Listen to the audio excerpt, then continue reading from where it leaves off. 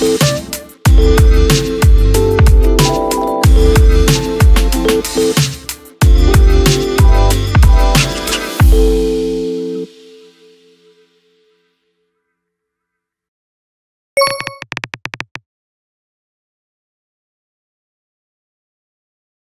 met, how long ago?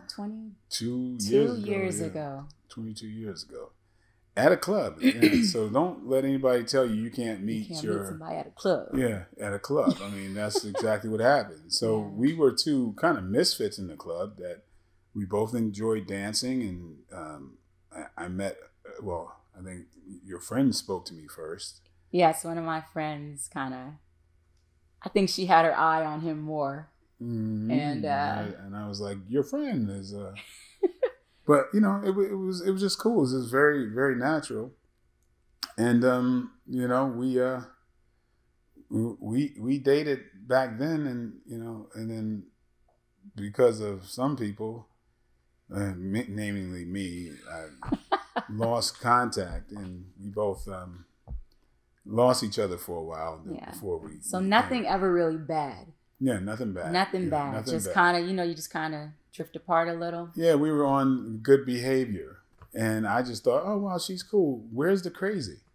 I figured the crazy is going to come sometime. The crazy never happened. Still, I mean, 22 years later, the crazy never happened. And, you know, I just thought, wow, this is so cool. We really enjoy each other's company. This is cool. I mean, you know, the crazy hasn't happened. But then we didn't really know who we were to each other at the time, because we really didn't invest in depth in the relationship. We were just so, you know. We were so nice. Yeah. You know, so nice. Out nicing each other. Yep. And then we lost each other because we didn't have work to be done. Mm-hmm. I was so used to, and so was she, used to focusing on others' issues.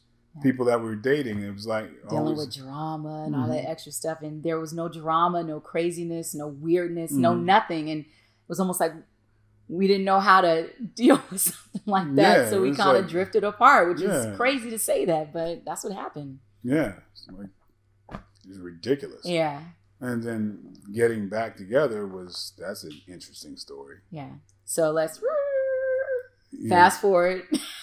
Yeah. Many years later.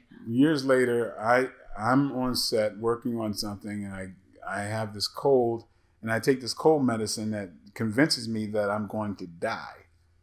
I thought I was going to die, and in my you know, life flashing before my eyes type of thing, I realized that she was the one that got away. And so I made a desperate call, letting her know, since I didn't let you know that I thought I was dying. I mean, I just called just to clear things. So if I was off this planet, at least she'd know, right? Which, of course, I was completely surprised from this call. I was not expecting anything like that. We hadn't even really spoken a long time. Yeah. So anyway, I wound up living. And so the next day I had to face the fact that I just confessed. Poured out his soul to me. And, you know, I was in another situation at the time, but I had to deal with it. It was like, about what I said, you know.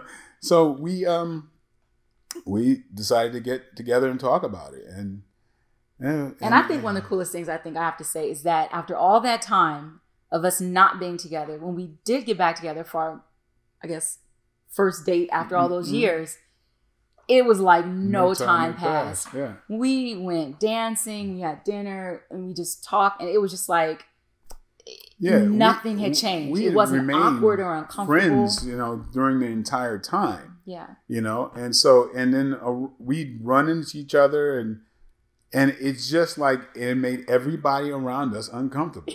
Because her friends would be like, what was that about? And, you know, and like we ran into each other in New York, and it was just like, your friend at the time was like, who is he and what is he to you? Like that, like, so it's just like, you know, all kinds of like birds would land on our shoulders and crap. And you know, things like that would happen. Little hearts, you know, Cupid. You know, people would just stop and like, you know, what is it? No, whatever. But it was just like things like the world changed whenever we were around each other. Yeah, it was something that couldn't be denied even to other people. People could see that there was this chemistry between us, even though we weren't together, you know, and we respected each other's lives and situations. So we just kept things very neutral and friendly, but other people could see it. Other people could feel it, even when they were around us. Yeah. So that's when I realized that, and, you know, that's when I made the call, and here we are.